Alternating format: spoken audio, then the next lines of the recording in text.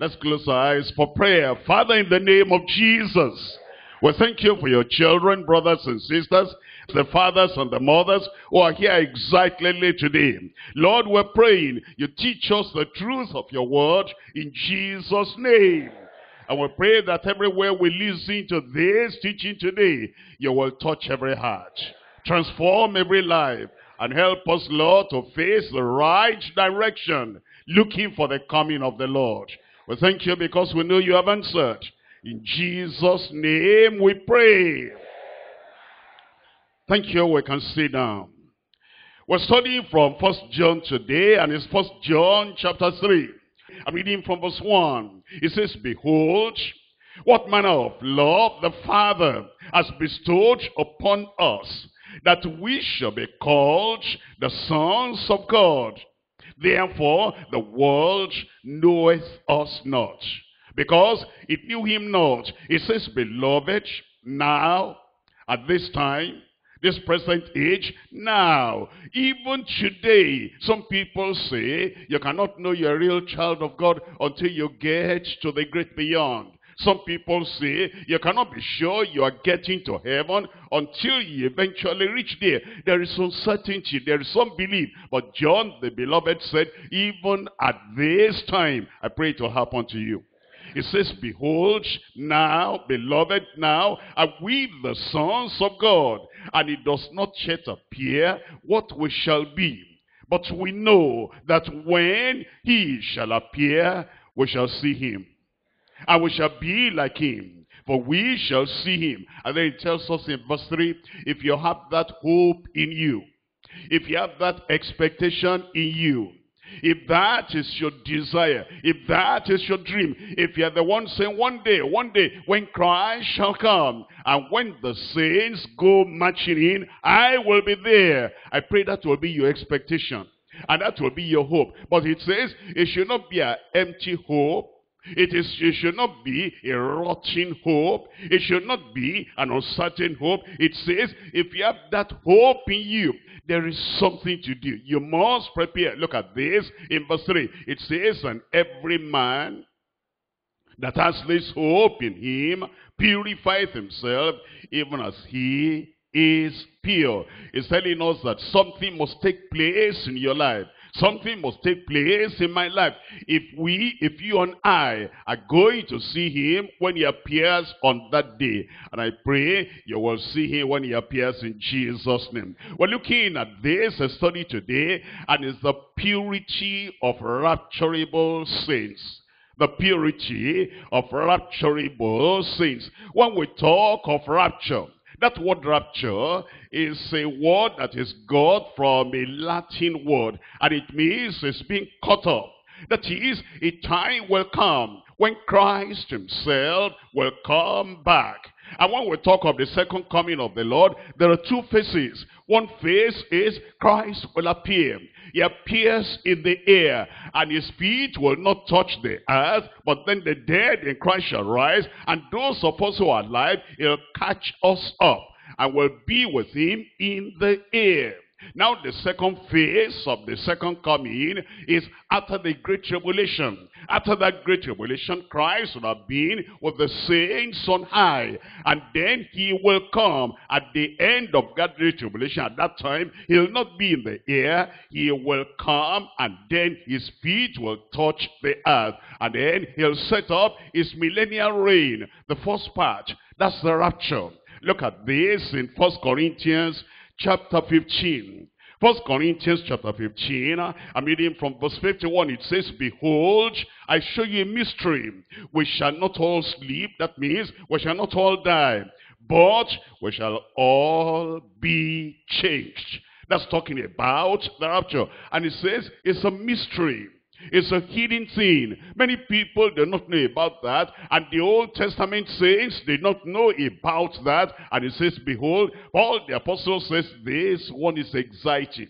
This one is a revelation. Behold, I show you a mystery. We shall not all sleep. Then look at this in verse 52. In a moment, in the twinkling of an eye, at the last trump, for the trumpet shall sound, and the dead shall be raised incorruptible. Tell me the last thing there. and we shall be changed. You say when he said we, he was thinking that the rapture could take place anytime. There are some people that deceive themselves. They say the Lord cannot come now. They say the rapture cannot take place now. They say, why do they say that? It's because they say, because this must happen first, that must happen first, that must happen first. But Paul the apostle said the rapture can take place anytime. It says we shall be changed. I pray you'll be there. Actually, Jesus said in John chapter 14. John chapter 14, I'm reading from verse 1. In John chapter 14 verse 1 it says, let not your heart be troubled. If you are born again, let not your heart be troubled. If grace has come in your life and there's a change your life, transformed your life, turned you around, it says, let not your heart be troubled. Ye believe in God, believe also in me. Thank God I believe in God. I said, I believe in God, and I believe on the Lord Jesus Christ. He is my Savior. He is my substitute. He is my sin bearer. He has taken my sins away. That's why Jesus said, if you have received him into your heart, and if he is your Savior, if he has taken your sins away, and you have the witness of the Spirit in your heart that you are a child of God, let not your heart be troubled. Believe in God, you also believe in me. Then he says in verse 2, in my Father's house are many mansions. If it were not so, I would have told you. Then he says, I go to prepare a place for you. And then he says, if I go and prepare a place for you, I will come again. You see, he said that. And everything he said, it was always fulfilled. And here he says, I will come again and receive you unto myself. That's the rapture. It's not talking about coming to judge the world. That's the second coming. It's not talking about setting up a millennial reign here now. That's the second coming. But when he first comes, in the first phase, it says, I will receive you unto myself, that where I am, there ye shall be also. You'll be there. Where is he now? I said, where is he now? He's in heaven. And he says, where I am, there you will be also. Have you found some people that knock at your door? And when they knock at your door, you say, what do you want? They say, I want to sell a particular paper, magazine, something to you. And then you say, tell me what's there before I buy. They say, well, I want to tell you how we will live on this earth forever. And I say, please go your way.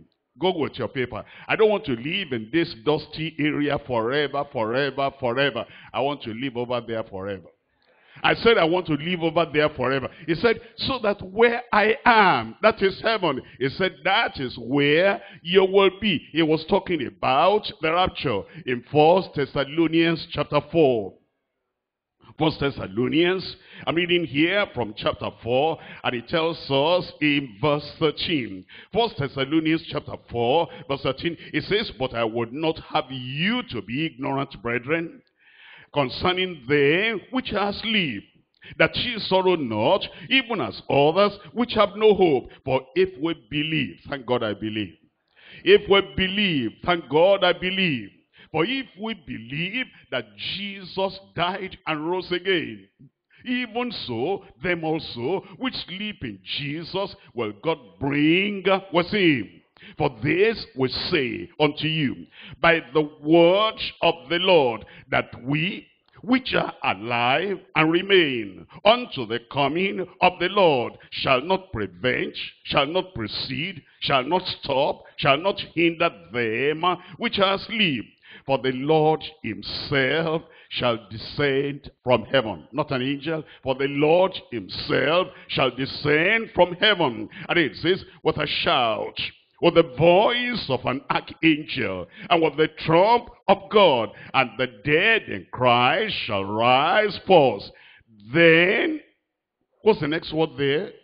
We. You see, Paul the apostle knew it could happen anytime. He wasn't saying, you know, Jesus cannot come at this time because of this reason and because of that reason. He said, we. All those apostles, when he talked about the rapture, when he talked about the coming of the Lord, they were not saying this must still happen before he comes, that will happen before he comes. It can happen anytime. And I pray that every one of us will have the grace and will meet him on that final day. You will be there. I said you will be there. Then he said, then we which are alive and remain shall be caught up. That's the word rapture there in the original. Shall be caught up together with them in the clouds to meet the Lord in Jerusalem. To meet the Lord on Mount Olive. No, to meet the Lord in the air. That's the rapture. That's the rapture. When he comes, that first phase of his coming will meet him in the air. Wherefore, comfort one another with these words. That's why we come to this passage today in 1 John chapter 3. Studying from verses 1 and 2 and 3. The purity of rapturable saints. The purity of rapturable saints. The rapture is not for sinners. The rapture is not for backsliders. The rapture is not for religious people. The rapture is not for reprobates. The rapture is not for people who are in their sins and they enjoy their sins. It's the rapture for the saints. That's what we're talking about. The purity of rapturable saints. There are three things we're going to consider. Number one, the undiscernible privilege of real sonship. That is undiscerned. What people don't know, what they do not realize. And they look at us as ordinary people. They look at us as if, we're just like them. Because, we look like them. We have the same complexion of skin like them. And we walk like them. And here we are. And they do not make any difference. Look at this in verse 1. 1 John chapter 3 verse 1. Behold, what manner of love the Father has bestowed upon us, that we should be called the sons of God. Therefore, the world knoweth us not, because it knew him not. Undiscerned, undiscernible, unknown, unrecognized, and yet we're children of God. I'm a child of God.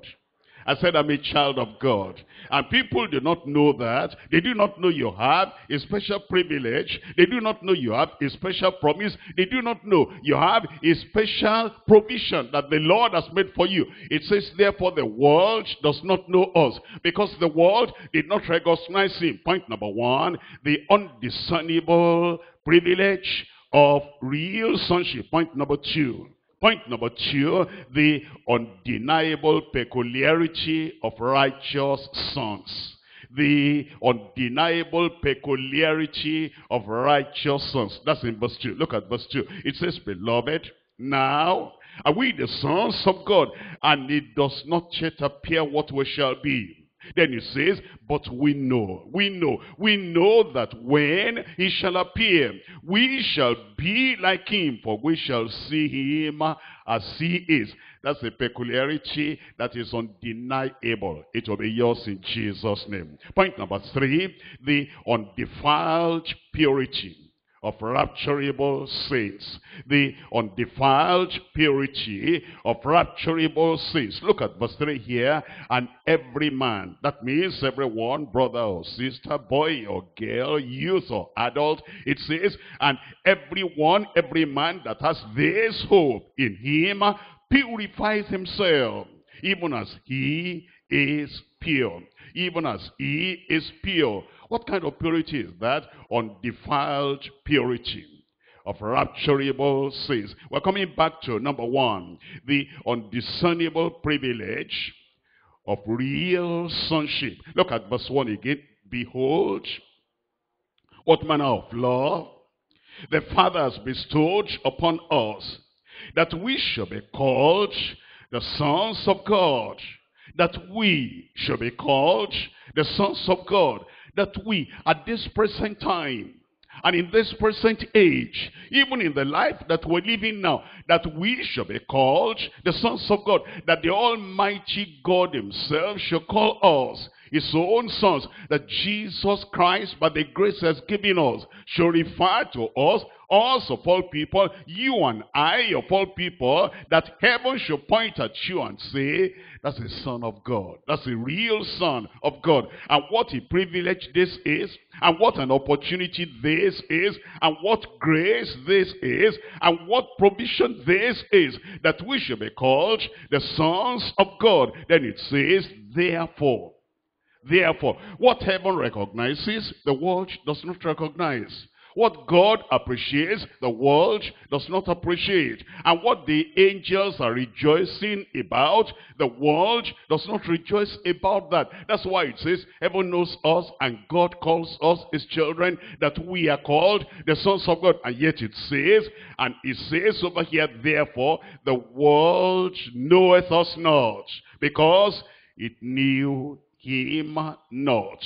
Undiscerned, unknown, unrecognized, undiscernible, and yet we're sons of God, real sons. How do we become the sons of God? How do we become the sons and the daughters of God? What step did we take? How did we do it? Because it says all have sinned and come short of the glory of God. What step did you take? What step did I take? What step does that man there, that woman there, what step do you have to take to become the sons of God? In 2 Corinthians chapter 6. 2 Corinthians chapter 6, I'm reading from verse 17. It says, wherefore come out from among them. Among them who? Among them your native people. Among them who? Among them your religious people. Among them who? Among them the sinful community. All have sinned and come short of the glory of God.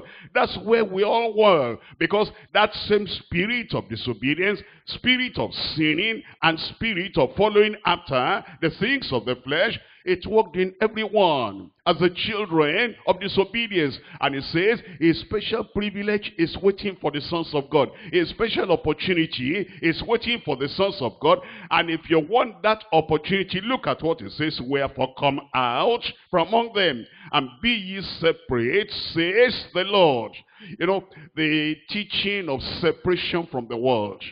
The doctrine of separation from the world. You separate from the practices of the world. You separate from the pollutions of the world. And you separate from all the principles of the world. Everything they're doing. It says, this says the Lord. It is the Lord that says this one. You know, some people feel it's Deeper Life that said that. Deeper Life says so because God said so. They say it is the Holiness Church that says that. The Holiness Church says that because God says so. They say it is Pastor so-and-so that said that. Pastor so-and-so is saying that because God says so. Look at it. It says, wherefore come out from among them and be ye separate, says the Lord.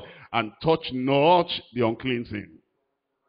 And touch not the unclean thing. What does that mean? Anything that will make you unclean. You're expecting the coming of the Lord. And you want to retain the grace and the godliness that will lead to the glory when Christ will come. It says, will not touch the unclean thing. Anything that will defile your mind. Anything that will defile your soul. Anything that will defile your thoughts. Anything that will make your life unclean in the sight of the Lord. Touch not the unclean thing. And then it says, and then I will receive you. Look at verse 18, and will be a father unto you, and ye shall be, tell me, and ye shall be, I want to hear you there, and ye shall be my sons and my daughters, says the Lord Almighty. Is telling us that repentance must come first. We must turn away from sin. We must separate ourselves from the sins in the society. And then we believe on the Lord Jesus Christ. Look at him. He died for you on the cross of Calvary. He shed his blood for you. And then he said, as you repent and believe, the Lord will receive you. You'll be a child of God. And then he will give you the grace to continue. You will continue. Because it's only those who continue in my word, those are my disciples. Indeed, look at Galatians Galatians chapter 4. Galatians chapter 4. I'm reading from verse 4. Galatians chapter 4. We're looking at verse 4. We're looking at the sons of God. The real sons of God. How do we become? You repent, you believe on the Lord Jesus Christ. The Spirit of God will bear witness in your heart. You are a child of God. Galatians chapter 4 verse 4, it says, but when the fullness of time was come, God sent forth his Son, capital S, that's the Lord Jesus Christ, made of a woman, made under the law, to redeem them, to save them, to change them, to redeem them that were under the law, that we might receive the adoption of sons. We have to go through Jesus Christ. There's no other way. It says, I am the way, I am the truth, I am the life. No man comes to the Father except by me. And because he died for us, he's paid the price. Everything that needs to be done has been done. And now you say, I come, Lord Jesus. I want to be a child of God. I turn away from my sin. I turn to the Lord. And whosoever cometh unto me, I will in no wise reject, he will receive you.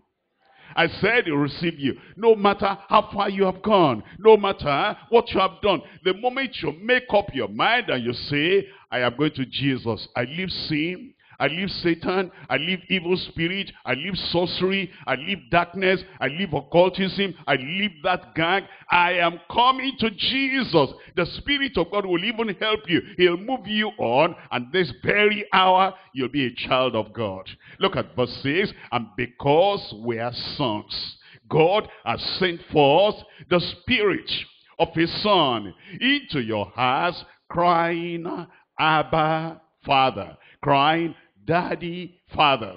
Because now you have the tenderness in your heart. You believe in the Lord Jesus Christ. Your guilt is gone. Your condemnation is gone. Now you are a child of God, not because of what you have done, not because I go to church. It's good to go to church, but you know, that alone is not enough. Because I believe on the Lord Jesus Christ. He has saved me. We're looking at Romans chapter 9.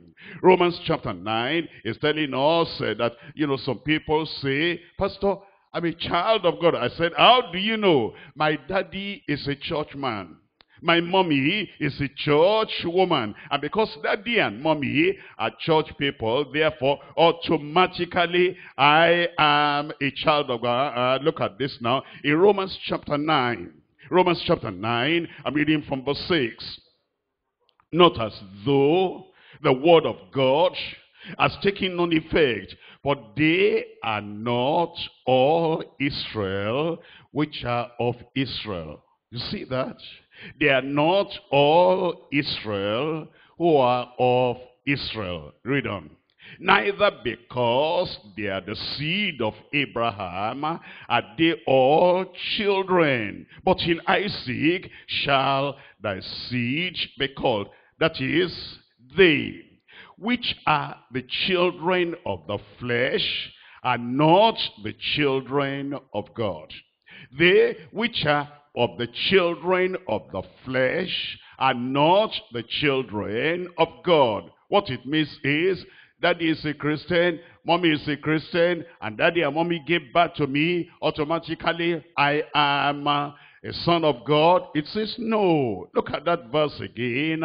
It says, they which are the children of the flesh, these are not the children of God, but the children of the promise are counted for the seed. Those who take the promise of Christ, come unto me, all ye that labor, and I will give you rest. And personally, by yourself, you make that decision and you come unto him. You say, Lord, I believe. Take my sins away, take my guilt away, and then his grace comes to you and a change comes upon your life. That's why Jesus said, you must be born again. You know the meaning of that? He said, now you have been born by daddy and mommy. He said, that birth is the first birth. That one is not enough. If all you can say is that a bishop gave birth to me, he said that's the first birth, but that's not enough. If all you say is that the church gave birth to me, I was born in church maternity. He said, that's the first birth. That's not enough. He said, now that you've been born the first time, you must be born now again, so that you'll be a real child of God. If it has not happened to you, tonight it will happen. I said tonight it will happen. Very simple, very simple. Your daddy cannot decide this for you. Your mommy cannot decide this for you. Daddy and mommy decided your first birth. But this second birth, being born again, this is going to be your personal decision. Look at John. John chapter 3. In John chapter 3, here we're reading from verse 3. John chapter 3, verse 3. And Jesus answered and said unto him, verily, verily, I say unto thee, except a man be born again, he cannot see the kingdom of God. Except a man be born again. He was talking to a religious man. He was talking to Nicodemus. He was talking to a man that knew some verses of the Bible. He was talking to a ruler among the religious people. And he said, you've got the first birth. That's why we're here talking together.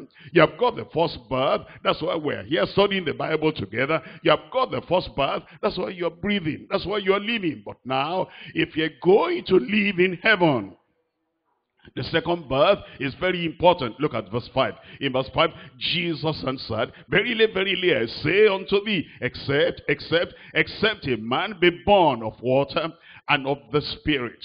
Water baptism is not enough. And of the Spirit. They made a sign of the cross on my forehead. When they baptized me, they confirmed me. He said it's not enough. This one is of the Spirit.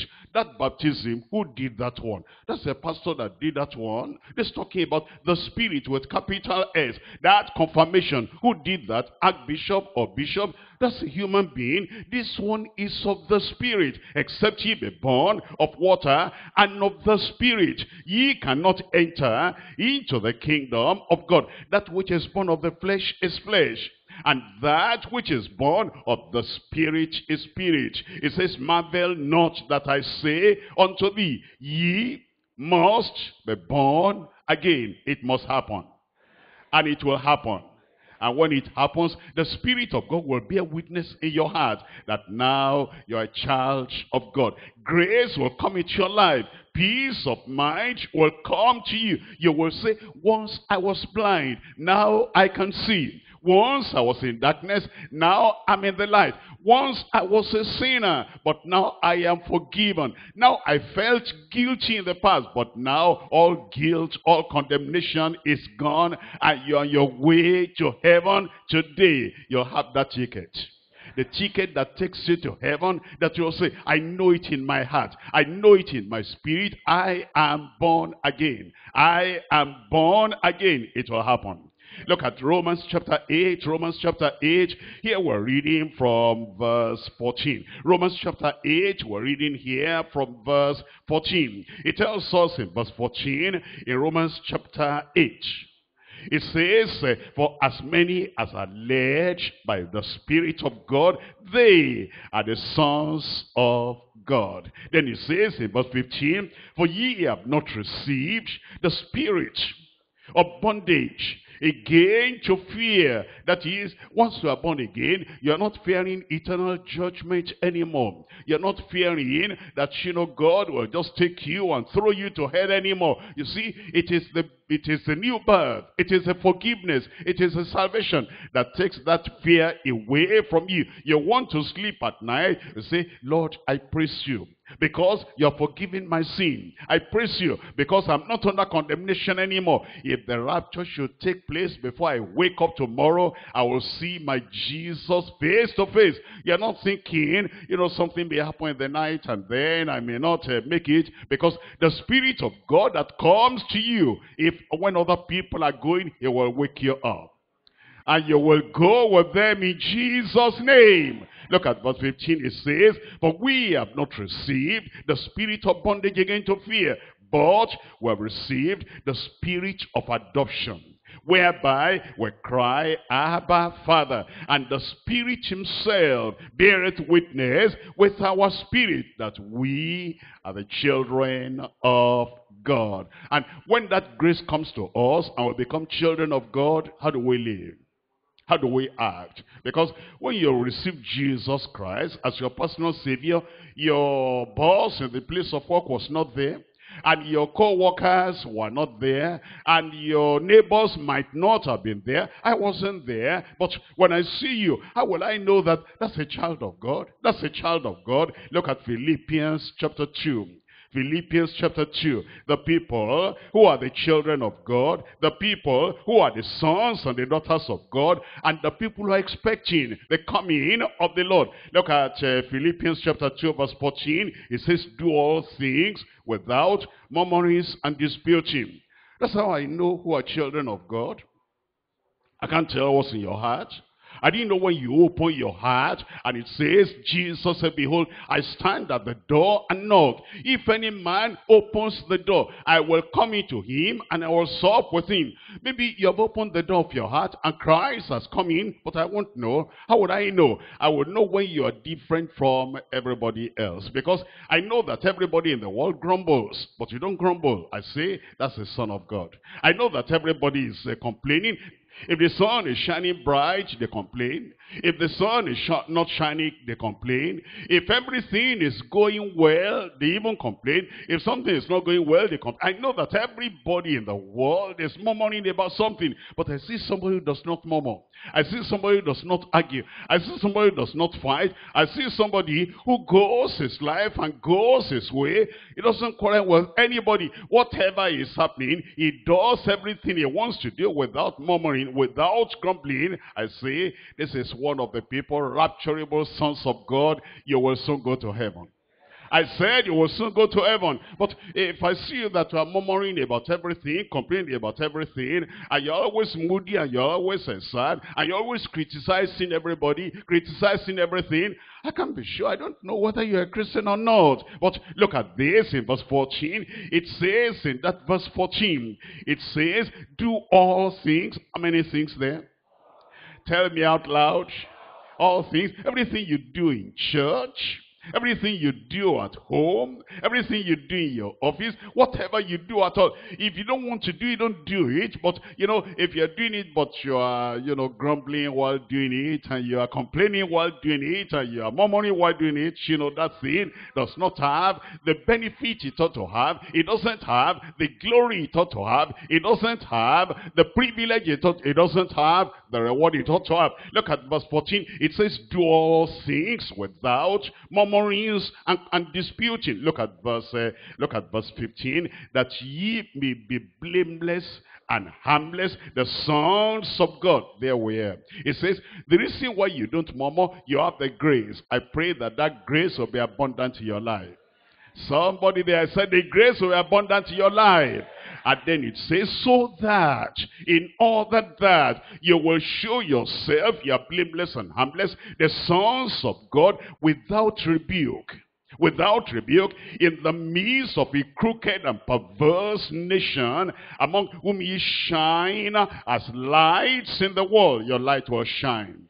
How do I know you're a child of God? When I see people in the darkness of occultism and, you're not there. When I see people in the darkness of evil and you're not there. When I see people, they lower the light, as we're in the light now, we know that this is wonderful. This is good. But, they enter into that, place and then they're doing something there. And you can hear sound. That sound is happening there, but they dim the light. When I don't see you there, you love light, you don't love darkness. I know that's a child of God there. Am I talking to somebody? I said that's a child of God there. And you will not hide with them in their darkness anymore in Jesus' name. It says, look at verse 16, holding fast the word of life. When I see somebody is not living by the proverbs of their native land. It's not, it's not saying, according to this proverb, that's why I did what I did. It's not living by the proverb of the tribe. It's living by the word of God. It's holding fast the word of life. is holding forth the word of Christ. I know that that's a child of God right there. Should the trumpet be blown anytime, and should Christ come anytime, these also have received the grace of God, and they receive the strength to live a godly, righteous life. They will be there in Jesus' name, holding forth the word of life, that I may rejoice in the day of Christ. That the day of the rapture right there, that I have not run in vain, neither labored in vain. Look at, the intention of the Lord when he made you to be born again. He's taking you somewhere. He'll get you there. He's taking you to glory. He'll get you there. We're looking at Hebrews chapter 2. Hebrews chapter 2. I'm reading here from verse 9. Hebrews chapter 2 verse 9. It says, but we will see Jesus, who was made a little lower than the angels for the suffering of death, and crowned with glory and honor, that he by the grace of God should taste death for every man. That means the death you should have died, Christ has tasted that for you, so that you will not die that miserable death anymore. You will not die as a goat. You will not die as an unbeliever. You will not die like Judas Iscariot. You will not die like a criminal. When you die, it will be the death of the righteous. And then when the trumpet shall sound, I'm looking at somebody there. Heaven is your goal, and heaven is your home. You will get there in Jesus' name. For it became him, in verse 10, for whom are all things, and by whom are all things, in bringing, tell me, in bringing many sons unto glory. That's why it's taking us to. When you become a child of God, it's taking you to heaven. It's taking you to paradise. And it says he'll bring many, many sons unto glory, to make the captain of their salvation perfect through suffering. That's the suffering he went through. He has suffered for you already. And thank God, eternal suffering is taken away from you. Point number one, the undiscernible privilege of real sonship. As we are the sons and the daughters of God, what a great privilege has given us. And I pray you'll be a partaker in Jesus' name. We're coming to point number 2 now. Is the undeniable peculiarity of righteous sons. The undeniable peculiarity of righteous sons. Let's come to 1 John chapter 3. 1 John chapter 3, and I'm reading from verse 2. 1 John chapter 3 verse 2. Beloved, now are we the sons of God. Brothers and sisters, you must be sure that you are a child of God before you die, before you leave this world, before the day of the rapture. If there is any assurance, it's only here. There is no change of destiny in eternity. There is no alteration of your state in eternity. Once you leave this place, that's all. There is no repentance in eternity. And there is no restoration in eternity. There's no prayer that will save your soul in eternity. If you're going to be sure you're a child of God, today is the day. You're not sure of tomorrow. You don't know what will happen tomorrow. It is today. And that's why it says, now are we the sons of God. And it does not yet appear what we shall be. But we know. I know something. It says, but we know. Do you know something? I said, do you know? If you know, when there's temptation, you'll not give up. If you know that heaven is your goal, if you know that Christ is coming for you, if you know that when he shall appear, we shall see him as he is, and then we shall be like him. If you set that in front of you all the time, and you know that every time when there's a little problem, a little misunderstanding, a little, kind of something in the church, stay there, don't stay there, sit down there, don't sit down there, all that will not bother you, because you're looking for something in front, and that thing, nobody will take it away from you. Because you have a goal, because you have an objective, because you have a dream, you know where you are going. All these little things will not make you to backslide. Brother, we don't see you in the church anymore. Why didn't you come? Those people don't love me. They don't like me. How do you know? Every time when I come to church, I want to sit there. Some of these people, those people standing, they'll say, rise up from there and go there. And since they don't love me, I don't want to stay there. He doesn't have any goal. Thank God I have a goal. I said, thank God I have a goal. And we don't see, sister, what happened to you? We don't see you in church anymore. Pastor, you know, I was sick. And when I was sick, you know, we have our fellowship. When they are sick, I go to them, I visit them, I do this, I do that. But you know, Pastor, I was sick. I said, for how many days? It was, you know, it was for one day. The headache, it was like my head will break. And you know, Pastor, all that day, nobody came to me. It is my friend in our place of work that came to me. And since my friend came to me now, I've gone with her to her church. You are not serious. You were sick for one day, and because nobody came to see, that's why you are not here again. Thank God you are here tonight. You will not go away again. I said you'll not go astray again. You see, when you have a goal and you know where you are going, nothing will take your place. You know, Noah was building the ark. And then he was telling the people, the flood is coming, the flood is coming. It can come any time from now. They said, Uncle Noah, that's how you talk. You are troubling us too much. And eventually, when God saw that they will not enter the ark, he said, Noah, go and take those animals. All the space in the ark, replace all these people with animals. Animal will not take my place. A goat will not take my place. Lion will not take my place. A crocodile will not take my place. There are people that others will take their place. That my place, I will keep my place. That heaven, I'm going there. Somebody there said, that heaven, I'm going there. Whatever little problem, whatever little misunderstanding, the devil is trying to shift you away from your place so that another person will take your place. Nobody will take your place.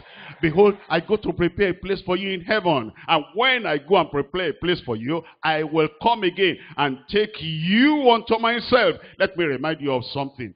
Jesus told the disciples, there were 12 of them. And he said, all of you that have followed me until this time, in this generation, when I come, you will sit on, if you know that passage, on how many thrones of Israel? 12 on the 12 seats, the thrones of Israel, judging the tribe of Israel. Judas had a place. He quit. He left. He went away. He went to hell. Paul has taken his place. Nobody will take my place. I said nobody will take my place. You will not allow trial, temptation, trouble, whatever, to take your place. A little thing may happen. It's a test of your faith. It's a test of your commitment that will continue to the end. And thank God I will continue. I said, thank God I will continue. That's why it says, beloved, we're beloved of God. Now, are we the sons of God? It does not yet appear what we shall be. Let me show you somebody. His name is Job. Look at Job. Look at Job chapter 19. We're looking at Job chapter 19, and I'm reading from verse 25. Job chapter 19. We're looking at verse 25. It says, for I know. Somebody there say, for I know. For I know that my Redeemer liveth, and that he shall stand at the latter day upon the earth. You wonder why that man went through all the suffering. He didn't give up because he knew that my Redeemer liveth, and he knew that Christ was coming and that he shall stand on the latter day. He said, I'm looking for that day. I'm looking towards that day. Those who know the future, and those who know that the rapture is coming, and those who know that they are getting ready for that day, they will not join them. That's why Job said, for I know that my Redeemer liveth, and that he shall stand at the latter day upon the earth. And though after my skin worms destroy this body, yet in my flesh shall I see God.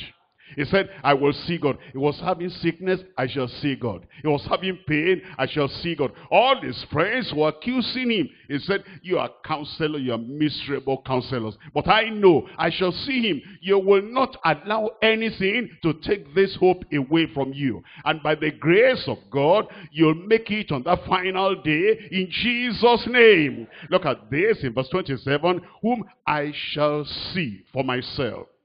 That's a goal. Whom I shall see for myself. That's a vision. Whom I shall see for myself. That was his passion and his desire. That's why he didn't give up. That's why you'll not give up. You know, in this world, there'll be times of rain. There'll be times of sunshine.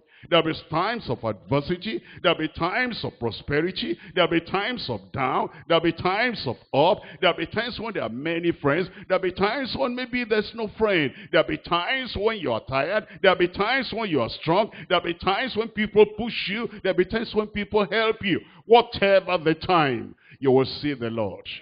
And then you make up your mind, whatever may be happening. Your friends forsake you. I've not seen brother so-and-so for a long time in this my condition. If it were himself, I would have visited him. I've not seen sister so-and-so after this time. And look at what I'm going through. If it was them, I know what I will do. I know I will run after them and visit them and encourage them. Don't worry. Look at this, verse 27. It says, whom I shall see for myself, and mine eyes shall behold him, and not another. Though my race be consumed within me. It is that hope that keeps us on, because you know I'm going to see him.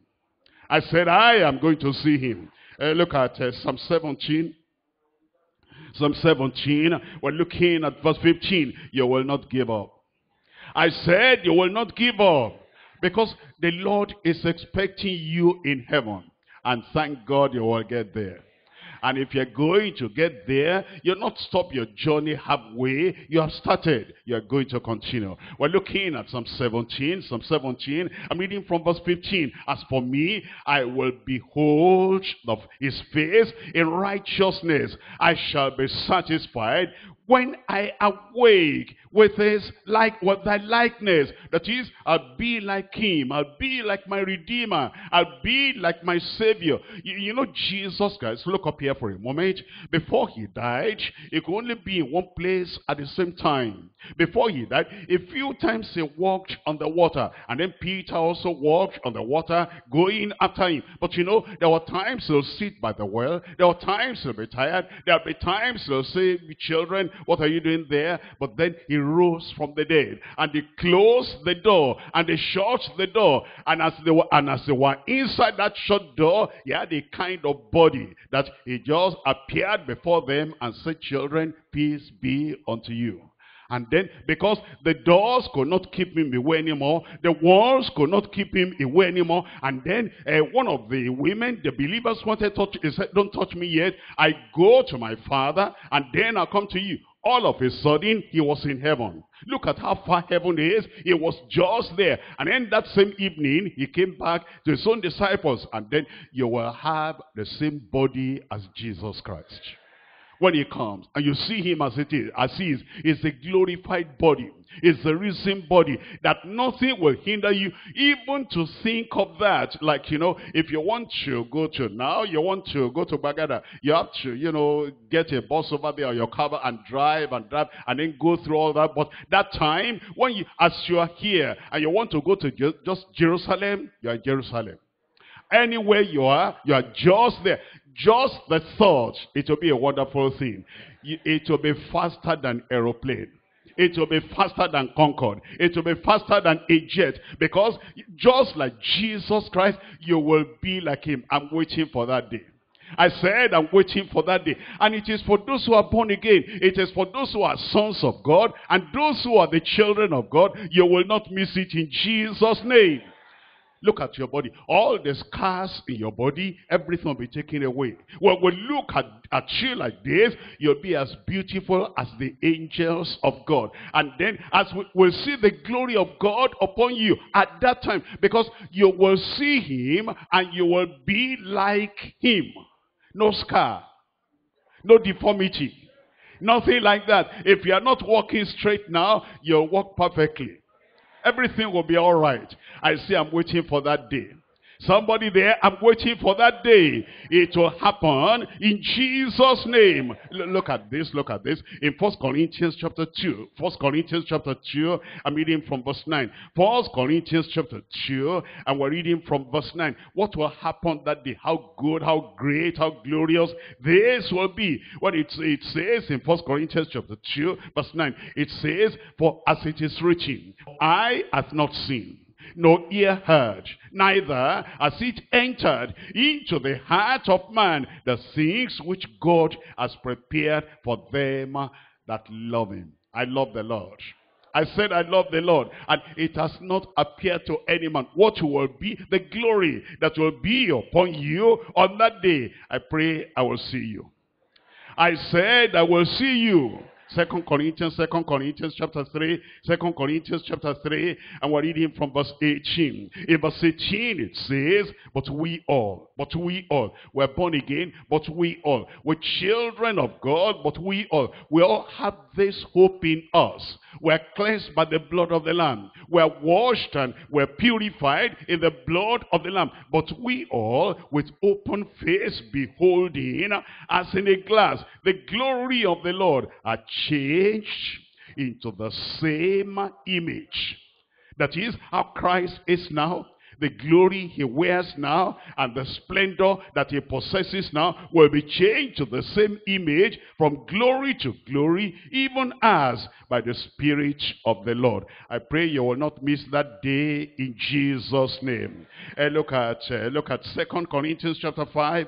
2 Corinthians chapter 5, I'm reading here from verse 1. It says, for we know that if our earthly house of this tabernacle were dissolved, we have a building of God, and house not made with hands, eternal in the heavens. It's talking about our body. It says the body we're having now is like we're wearing clothes, we're wearing a cloak which is earthly. It will be dissolved, and then we have one which is in heaven. Then it says, for in this we groan, because earnestly desiring to be closed upon with our house which is from heaven. A new body which is from heaven. Then he goes on to say in verse 6, therefore we're always confident, knowing this, whilst we are at home in the body, we're absent from the Lord.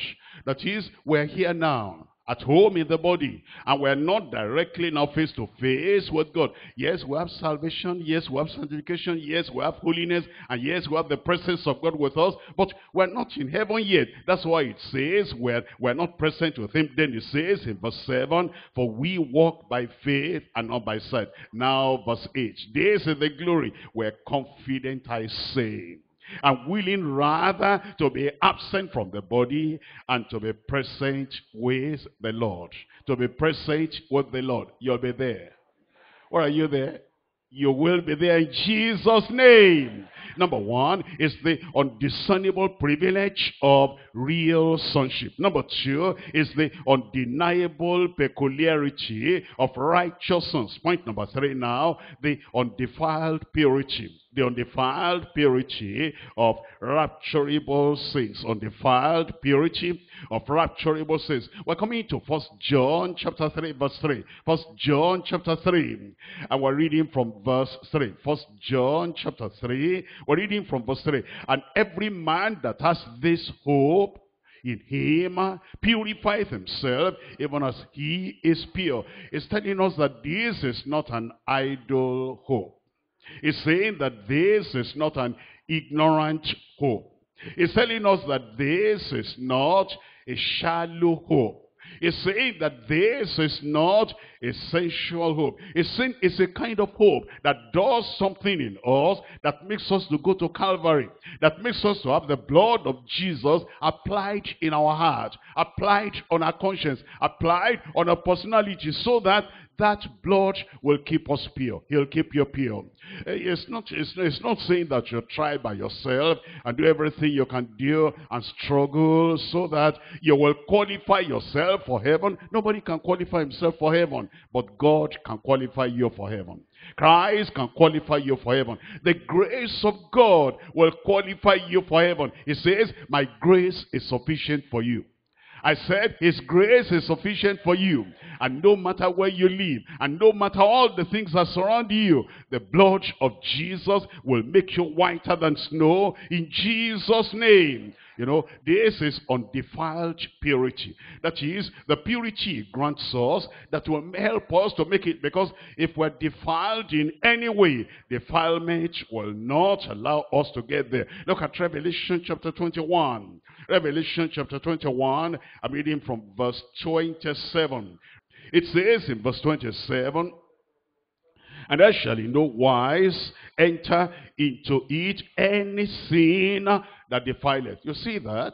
That's why you run to the cross immediately. That's why you run to Christ immediately. And you'll not say, I want to enjoy that defilement a little bit more.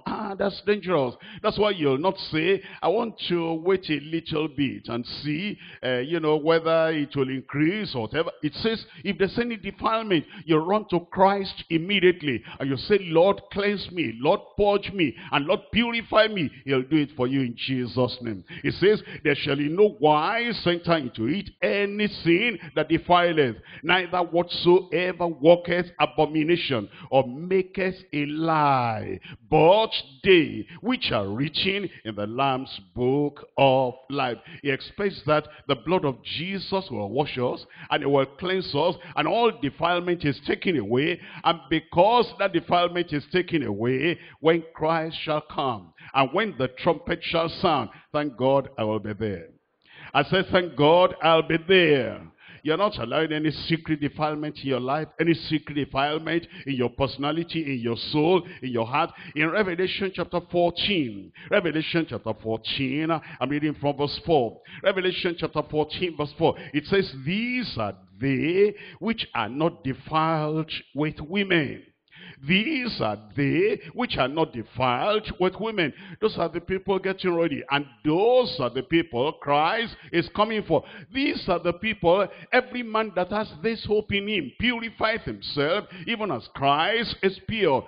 We're not defiled by concubines. There are some people, they have one wife. They say, I'm a man of one wife. I hear you. How about the concubines outside? You're not defiled by concubines, because you see the blood of Jesus cleanses us and purifies us. It says in that verse 4, these are they which are not defiled with women, for they are virgins. And then it goes on to say, and these are they which follow the Lamb whithersoever he goeth. That is, they follow the example of Jesus Christ. They follow him in purity. They follow the example of Jesus Christ. They follow him in righteousness. Every day, every moment of their lives, they say, I know my Redeemer. I know my Shepherd. I know whom I'm following. And when temptations come, he says, no, I cannot do that. Jesus said, get thee behind me, Satan. And I say the same thing. Get thee behind me, Satan. He'll get behind you. He will not allow, God will not allow you to fall. You'll be more than a conqueror in Jesus' name.